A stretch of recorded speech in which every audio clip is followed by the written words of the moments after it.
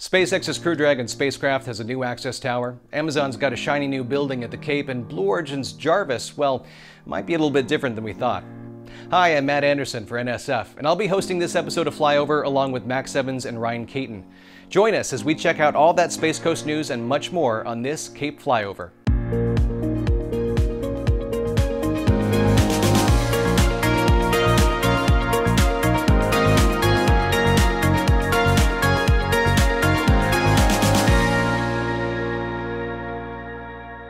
If you're one of the viewers that loves asking us about towers, you're in luck. There's a new one on the way out there for you. Let's start off with Max, who has the latest coming from SpaceX's Roberts Road facility. Thanks, Matt. While Starship activity at Roberts Road is wound down, SpaceX has now finally begun building the crew access tower for SLC-40 at this location. The progress of this construction has been astonishing, with 2 sections already built and a 3rd undergoing preparations. This is quite a change from our last flyover when only a few parts were laying around and the base stands were not even present yet. It was such an early stage of construction that we kind of missed it, but then to be fair, we didn't really expect them to be building these here. But hey, I have no complaints here, or as they say, a surprise for sure, but a welcome one.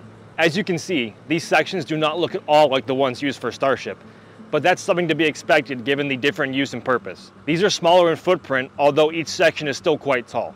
It seemed like SpaceX conveniently left an 8-foot stepladder next to one of these sections, which helped us make a rough estimate on the height of this segment. Given this, it appears that each segment is about 23 meters tall, or 75 feet for us who use Imperial. This means that SpaceX will likely need about 4 of these to reach the height of Crew Dragon sitting on top of Falcon 9. We may be able to even guess which section of the tower they're a part of. For example, the segment on the left has hardware to insert another level on top of it, while the other on the right does not. It could be that it's yet to be installed, or it could also mean that the one on the right is the uppermost level of the tower. If that's the case, we could perhaps guess that this floor up here is the one that the astronauts will be reaching up to in order to reach their Crew Dragon spacecraft. It may be likely as well that this square section at the top is related with the elevator shaft to the tower. Another clue that this is the topmost section of the tower is on these structural tubes that are installed on the walls of the tower. You can see the section on the left has much wider tubes like this, while the ones on the right are thinner.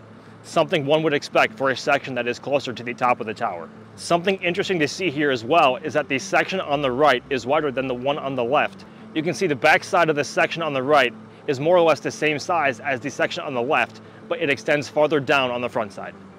This likely means that the crew access tower will be thinner from the bottom and middle sections and then widen at the top.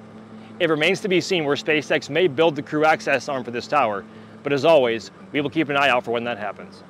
Now, I believe Ryan has some updates on Blue Origin's facilities and the future of a fully reusable New Glenn rocket. Indeed I do, Max, but before we get to New Glenn's launch pad, let's take a look at Blue Origin's campus within the Kennedy Space Center. In this area, most of the action was down at the southern end of the site. We can see that the vertical assembly area has gained a roof since our last flyover and is in the process of gaining walls. These walls seem to be of a similar material to what we see used for tents like at LC-36, Starbase and other locations. Peeking in through the door, we can still see a circular stand of sorts sitting inside of the building. General improvements continue to be made around the Reef Pathfinder building, and the main door is now closed. However, land next to the building appears to be getting prepared for construction. As plans show, this will most likely become another parking area next to what will eventually be a chemical processing facility.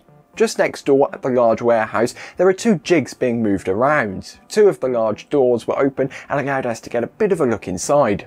There appears to be some more jigs for New Glenn tank sections, and there may even be a barrel section in view as well. Sat on the other side of the facility is a bunch of large pallets wrapped in white plastic and a lot of rebar on top. It's possible that these are parts for one of the next buildings Blue will be adding to their already extensive facility at the Cape.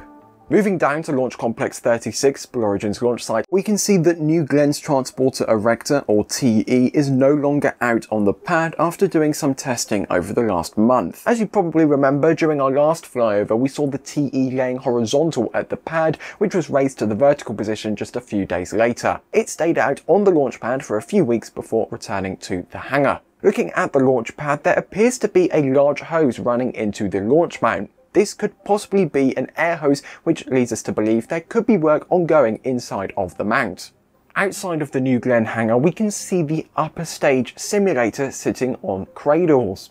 As a reminder, we saw this simulator being used to test a mini TE for a New Glenn upper stage at the launch pad. It's possible that Blue will be using this rig to test New Glenn upper stages on the main pad prior to integration and launch. At the far side of the complex, the Jarvis/Clipper tank still sits on its test stand. Speaking of this tank, Blue Origin recently filed a patent application for a design of a fully reusable upper stage, just like what this tank is supposed to be testing. The design described in this patent shows a 7-meter wide upper stage with an aerospike engine at the base, which also features an actively cooled heat shield. According to the document, this would be made up of 2 BE3U power packs and consist of up to 30 combustion chambers. Alicia spoke about this new design patent in detail during the last episode of This Week in Spaceflight. This design and thrust kind of resembles the upper stage of New Glenn. However, this could be an old study and Blue Origin may not be going forward with it at all. This patent application was started almost 2 years ago, and since then the company may have changed its mind. This design is also reminiscent of Stoke Space's reusable upper stage concept, although there are some subtle changes, and obviously this is a far larger rocket. It is important to note, however, that the Jarvis program was first made public around the time of this patent being filed, so it may well have some lessons learned from this study. What do you think? Will Blue Origin try that method, or maybe something completely different? Checking in at the launch and landing facility, there was a long-awaited announcement about the customer for the payload processing facility being constructed on the site of the mysterious Project Comet. Space Florida announced that the facility will be operated by Amazon to prepare and integrate their Kuiper Internet constellation satellites with ULA's Vulcan and Blue Origin's New Glenn rockets. Amazon invested approximately $120 million into the construction and high-value equipment. The construction of outfitting the 100,000 square foot facility is expected to be completed in late 2024 before it comes online in 2025. As we can see from our flyover, work actively continues on the structure, which has roughly doubled in size since we last saw it. Also mentioned in the press release was the 1.3-mile segment of the utility corridor, which is currently under construction. The corridor is expected to be completed in 2024 and will be a vital part of future growth at the launch and landing facility. While other launch pads at the Cape still sit dormant, like ULA's SLC-41 or Relativity SLC-16, SpaceX's launch pads have been quite active since the last flyover. But for that, let's hand it back over to Max. At SpaceX's Launch Complex 39A, not a lot of visible change was evident from our last flyover. But within its HIF, or Horizontal Integration Facility, a beast has been growing and being prepped for rollout. SpaceX's Falcon Heavy rocket has been assembled inside for the past few weeks in preparation for the EchoStar 24 mission. Since our last flyover, the SpaceX schedule though has changed quite a bit. Back then we still expected to see a Falcon Heavy fly from here, but instead carrying the classified USSF-52 mission. However, that mission has been delayed until at least October now. It is now understood that the side boosters on this Falcon Heavy are landing back on Landing Zone 1 and Landing Zone 2 here at the Cape instead of on 2 drone ships. That's a pretty significant change of plans if you ask me, but I'm not going to complain because that means I get to shoot another double booster landing. How considerate. Thanks, SpaceX.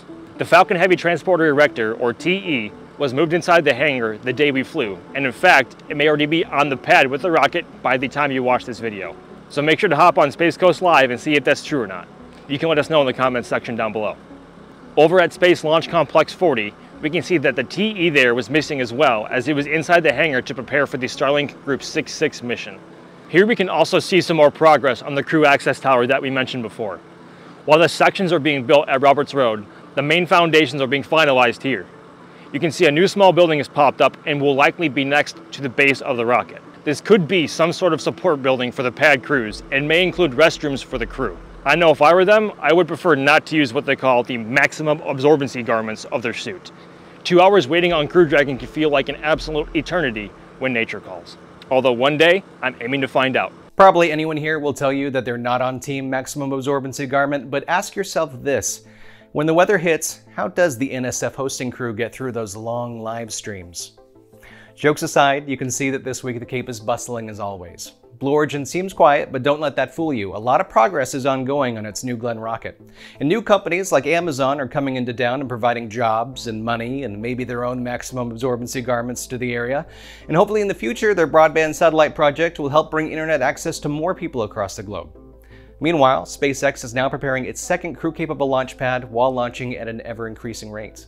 Let us know what you think about all that in the comments.